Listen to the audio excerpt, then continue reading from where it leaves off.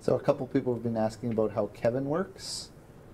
So Kevin is a pan-tilt zoom camera. Actually, it's a PTZ-F camera. The F stands for focus, so it has remote focus control as well. Ooh. But the way that Kevin works is it's a web-based control. So you log into an IP address on your network, and then Sarah can she could go to the web page and she could manually zoom or move the camera, Kevin, left, right, or up or down, or zoom in or out.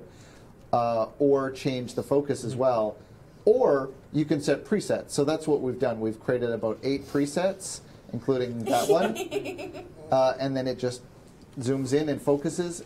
As you also notice, the lighting changes as it stops, and that's because Sarah has set individual lighting settings for each preset, and so it keeps the old preset for the whole way until it hits the spot. We just hit 20,000. I'm sorry to interrupt you. Also, but That's okay. I just realized this. Kevin looks like one of the turrets from Portal.